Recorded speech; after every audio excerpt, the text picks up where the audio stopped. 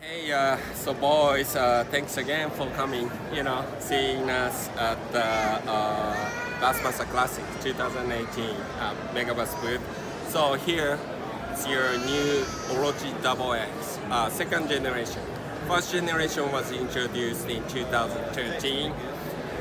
We were originally planning to introduce this last year, but we couldn't because this new material, the character of it is so different from previous generation blanks material. So even though we spec it like exactly same tonnage here, ply counts, all the guide configuration, all that same, diameter same, completely different. So this was very challenging. Several models we really had to prototype like five times, So like, let's say this comes up and then, okay, if in general, if we lower the tonnage here and apply extra ply here, it didn't work like that in this material. So therefore, we took longer than we wanted to. So there you may see our Japan, so global version, Kabuto, Kaiser Triple X in Japan. We were introduced them last year in Japan. So we had to delay it till now. But thanks for waiting. It's a worth wait. What we've done differently, so in general speaking series, so many of you, I believe, have been fishing our first generation Orochi XX. I'm guessing you are all enjoying, our lifting power, and then the hard bait very specific, to each applications for models. So in general, our focus was to improve the recovery rate and then sensitivity and then overall balance. So depending on the model, but especially if you go on lighter side, like this is f3.570 shaky head. The other one, f3, whip snake. Those lighter ones, especially, you will feel significant amount of increased power, lifting power. Because of this material, metal fiber inside, it's called Kabuto. Many people don't think the rod's lifting and tiring fish down here because what you see visually is bending up here. But in order for the rod to get lifting power up here, is actually produced by here. So, some of you guys notice our rods are very much like smooth carve. We always try to eliminate just a one spot shot and then max out. Megabass bend is usually like bent here. More load, as you put more load, this bent spot will keep moving towards your butt end, and then there you have maximum lifting power. So, like white whip snake, job shot, some of you gotta fish, 5-pound fluorocarbon, thin braid to 6-pound fluorocarbon leader, 1/8, light drop shot mosquito hook. You gotta baby that fight, especially you stick a good one like 5-pounders, right? Instead of fighting it, if there's no covers for fish to just dig you in, let that rod fight that fish, tire the fish. There you will find significantly shorter time for the fish to get tired because of this Kabuto and new material. Yeah. So guide configuration, we basically every single model we went through par rod many times. So like when I say guide configuration is every models bend differently. Every bend different to begin with, and then also amount of the load Megabass bend, so continue to move toward the butt. So there, again, we are using different tonnage graphite part section for us to achieve the ideal action of the rod, not just same tonnage lengths all the way top to down. We do use up to 5, different tonnage graphite part section. So therefore, the guide configuration can be very, very important, because that's where holds your line that has a lot of tension. In order for the rod to maximize that, the guide configuration needed to be reviewed and fine-tuned. So that's another reason we had to delay till this year. But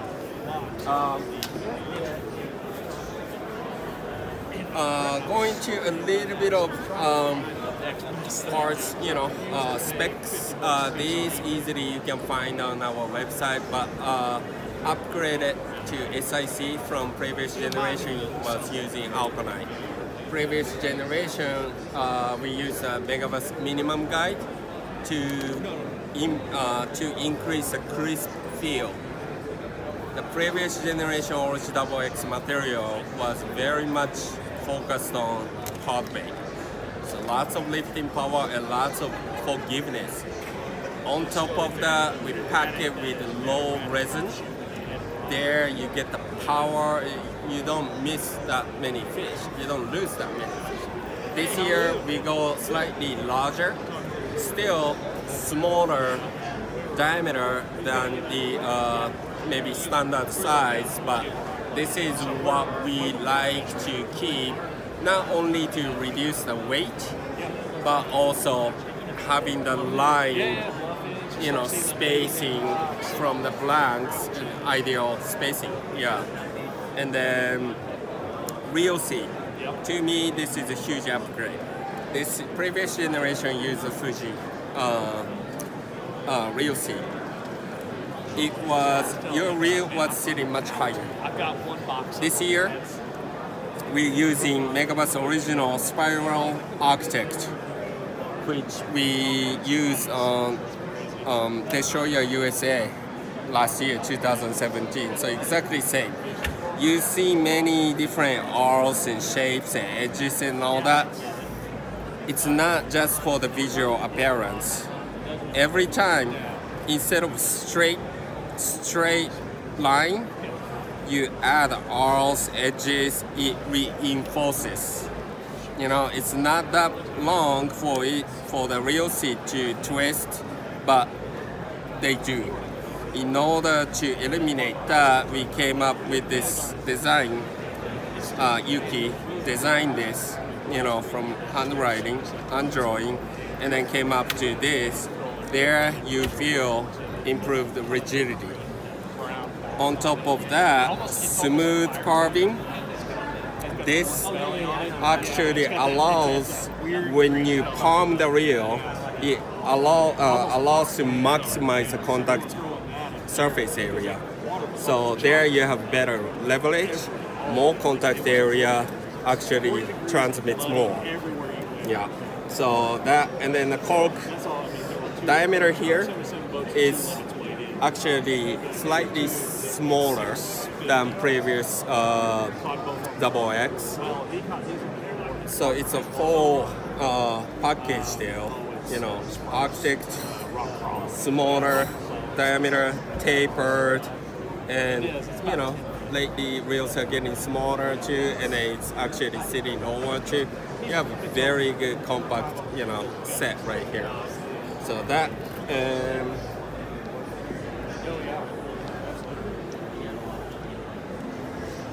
this particular model, F5.5 75XX Braillist. This is a brand new addition model to this generation XX.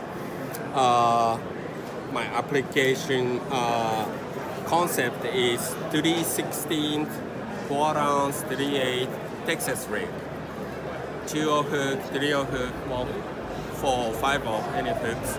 But especially when fish get either finicky, line shy, angling pressure, clear water, deep, this will allow you to fish 8-pound test without breaking it.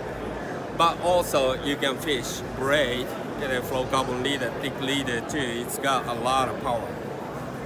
The taper design was designed to eliminate line breakage based on 8-pound test. So utilizing the length and additional length of the planks to absorb all the fight and shakes on panic run and all that. This particular model, you may feel the most improved sensitivity from previous generation XX within bait casting model. Out of that, 11 bait casting models, this is the braidless is the one that you feel tungsten, your 3/16 tungsten going over rocks. This section of the rod will do the job instead of you're going over each rocks. This bit stiffer section up here and this part of it actually kind of pulls and then rolls your Texas rig. This is a very fun rod to fish with, and then I cannot wait for everybody, all of you, to play with it. So spec-wise, what's the difference, from Extreme Mission Type F? EMTF, still I could not bring last, sample to show because I made the last edit on that. So spec-wise, very similar. You may think like, so what's the difference? Basically, Extreme Mission Type F in first generation was, to me, turbo hook long cast. But this year, the previous year, many people also used it for fishing bottom. This year, we want to offer clear separation, similar spec, same length, similar spec, look identical, but EMTF will go 100% on turbo hook applications. And right next to it, braidless is 5.5, so 0.5 bit stiffer. This is 100% dedicated to bottom contact. Enjoy.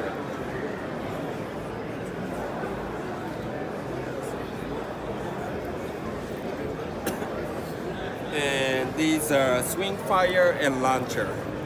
We did not continue to build a fast moving special. That's another composite series. So these two, swing fire, the previous swing fire was built to maximize the performance of S-Crank 1.5 and 1.2. This year still remains to support, to fish the S-Crank 1.5 and 1.2, but also we added more sensitivity. So also this part of it still is very much glass feel. It doesn't constrict the crankbait action that you want the rod to kind of give still, but right here we did the major change from previous generation that you feel a lot more contacts. So previous generation S-cranking, you may not have felt your line was starting to rub the branch. This year, you will. This generation, you will. You pick up little grass, S-crank kind of loses its action. You may find that with this generation. Also, castability is a huge upgrade. Previous generation swing fire wasn't designed to do overhead cast or full swing cast. It's more like circle cast. This year, of course, circle cast that's the main, but I wanted to add that casting distance to it. This section punches out, so you get extra additional distance. Launcher is a huge difference. First generation launcher was great for deep 6, deep X300. Stick the bait in the grass and then you rip it with that fast action. This year we designed it more like traditional, like a heavy crankbait rod. So there are many heavy crankbaits. This will do it. And of course, our boy Chris Zeldane right here, he cannot wait to, crank with launcher and also swing fire.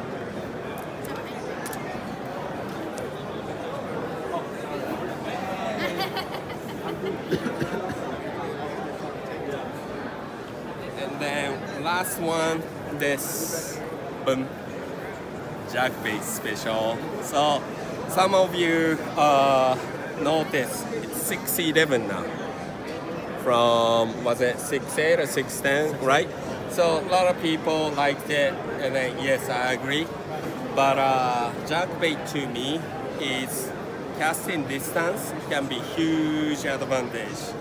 Often we get bait on the 110 plus 1 with a pretty good distance. Yeah, especially the bigger fish. I have not seen or experienced myself or heard that 10-pounder you catch on the jackbait right by the boat. But it'll happen, but it doesn't happen that often. So anyway, pre-spawn, cold water, fish are very, very careful. There, I believe that additional casting distance can be a huge advantage. It's almost like a requirement priority in my jackbaiting. And then 2, cadence. Action is different. This is more like a faster tip. Previous jackbait was more like, one solid piece. This generation, you have a lot more precise control to tap the line. 110 plus 1, maximum performance, the best action often, in general, is you tap the line, give the slack, tap the slack, give the slack right away. So there, your 110 is free from line tension. It dances as you want your 110 to do. In order to do that, the taper needed to be faster, and also the weight and the balance of the entire rod is designed to do that with ease. You may notice shorter rear grip. This is actually to eliminate any confliction with your jacket. We're fishing 45 degrees water, jackbaiting. And then also, so 6'11" being the shorter rear grip, you're actually almost getting the casting length of 7'11". That's how you get that additional casting distance. So this is very exciting. A lot more user friendly. I should say 110 special in Destroyer was 100% designed for 110 plus 1 and Eco Shiner. 100% for Destroyer 110 special. This XX jackbait special, 70% 110 plus 1 Shiner, 30% top water. Phenomenal top water rod during the summertime. So give it a shot.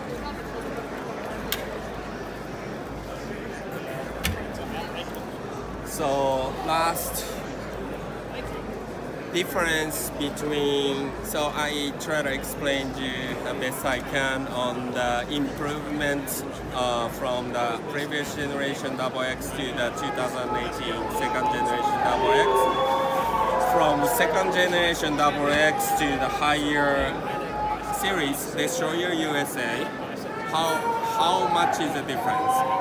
Basically, what you feel the difference in most is that the modulus. It's we also use different variable, several different tonnage, but this is very aggressive, extremely fast blacks characteristics. There you feel more sensitive, responsive, and then of course it's lighter with the titanium, and then blank itself is lighter. So cosmetics sharing the same real seat architect. Yeah. So that's about it.